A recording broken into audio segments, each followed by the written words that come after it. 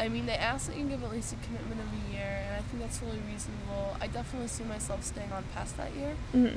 I would say that it totally has enhanced, just on the personal level, my worldview and understanding of all the issues involving race, age, ableism, religion, ethnicity, gender identity, sexual identity, class, anything that you can intersect with rape, sexual assault, and domestic violence. Yeah. I've learned more about it and gained more understanding of it.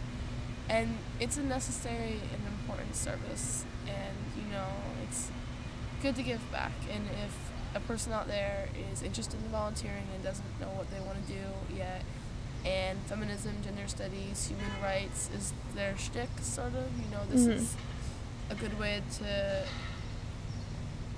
accomplish those ends.